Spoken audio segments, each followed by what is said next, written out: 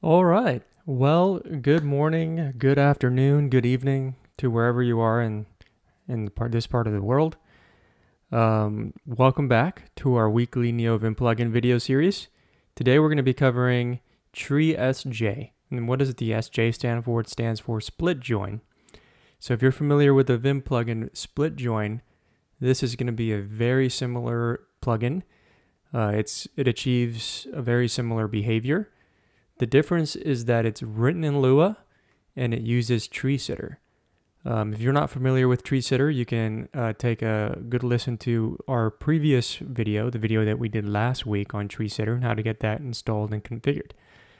But for today, we're going to cover treesj, tree split join. Why would you need this plugin? Well, let's take a look at what it does first.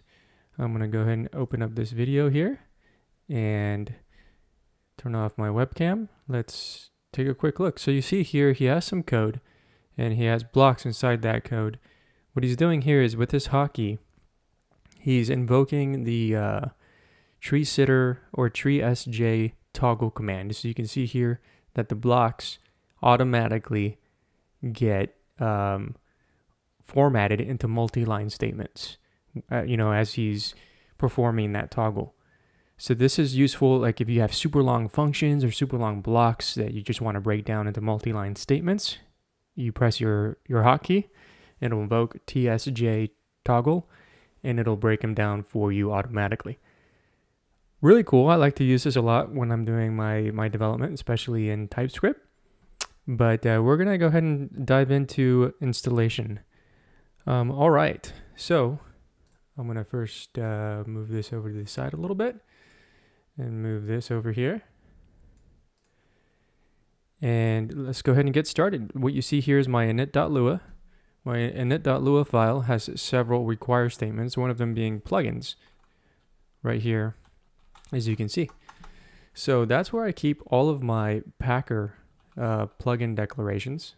So if we go into plugins, you can see that I have a bunch of use statements, which is required by Packer. Tells Packer to install this particular package.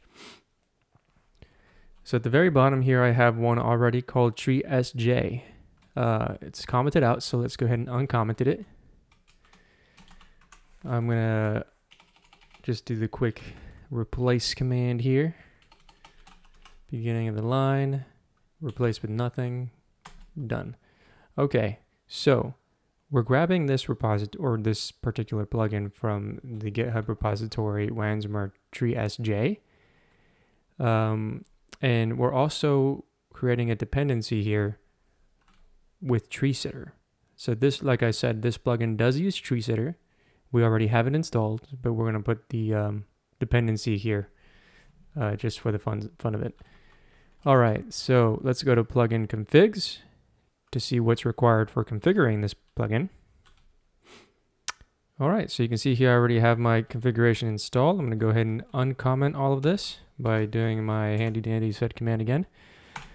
And maybe next week we'll take a look at another plugin called GCC or comment, which allows you to automatically comment and uncomment code depending on what language you're writing. But for now, let's go ahead and dive into the configuration of treesj. We're going to go ahead and turn off use default key maps. I like to define my own key maps for treesj. So we're going to set that to false. And actually, I'm not going to set any key maps right now. I'm just going to show you the usage through the commands themselves. Check syntax error. Set that to false. So if there's a syntax error on the line that you're trying to join or split, then it will not be formatted. Max join length. All right, so if you're trying to split a line that has more than this number of characters, it will fail. So I set mine to 120. I feel like that's a pretty good value. Cursor behavior hold. This determines the behavior of a cursor that when you're joining or splitting a line. I like it on hold. So, wherever your cursor is inside that node, a node being part of the abstract syntax tree that treesitter defines, then it just holds it there to wherever it is. Notify true if there are any problems. It'll notify us of any problems. And langs, this is where things get interesting. This is where you define the languages that you want treesj to work with. So I have here one called Lua, and I require from the treesj package itself. The treesj package itself has a langs directory of all of the supported configurations for the supported languages. So let's go back to the GitHub repository real quick. Take a look at the Lua treesj directory. Within here, you'll see another directory called langs. These are all the languages that treesj supports. So Lua being one of them, we have a lua.lua. And in here, you'll see what the definitions are. Essentially, we're just defining what a table constructor is, what an argument is, what a block is, and so forth. So if you wanted to write your own configuration for a language, you could, one that's not already in here. And then I also include the TypeScript lang. All right, so I'm going to push this back over to the side here, and let's go back into the configuration. So you can see here in my langs table, I have Lua require treesj langs.lua and TypeScript require treesj langs.TypeScript. Keep in mind, however, that this requires you to have the tree sitter parser for that language installed. We covered this last week on how to install different parsers for the tree sitter plugin, but essentially it's just ts install Lua. I already have it installed. Do you want to reinstall it? I do not. So if you're going to put a language in here, make sure to have the tree sitter parser installed as well. And then the dot repeat function. If you want to use dot to repeat the ts toggle command. And I set that to true.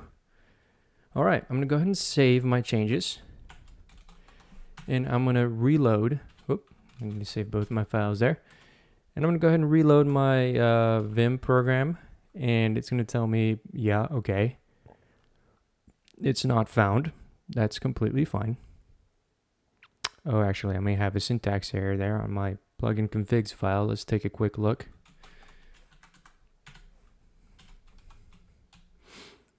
Yes, I just got rid of a few too many comments here.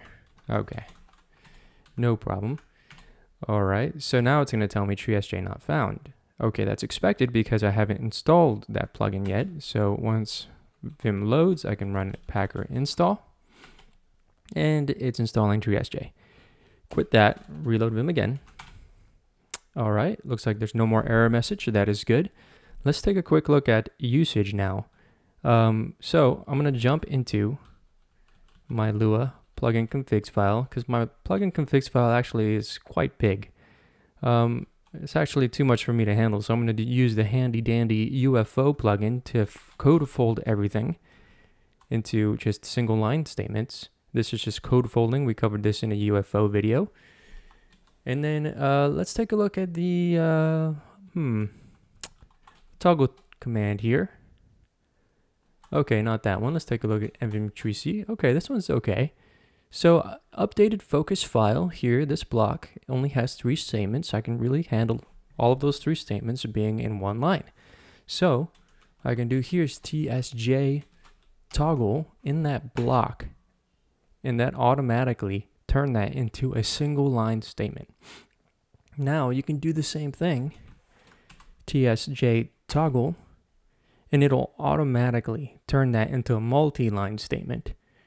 Now this is the beauty and the power of tsj or treesj. I really have been enjoying it so far. It works with multiple languages. I also use it with TypeScript, and it works pretty good on TypeScript. But you can see here that you can do this with pretty much most statements. So look at that. We're doing it with the icons. That actually looks a lot better. I actually no, I changed my mind. I'm going to turn that back into a multi-line statement. All right. Well, that is TS or treesj, tree split join. I hope you enjoyed this video. Next week, I will not be posting a video, but the week after, we'll take a look at the comment plugin, which allows you to automatically create comments or uncomment lines based on the language that you're using. Thank you very much.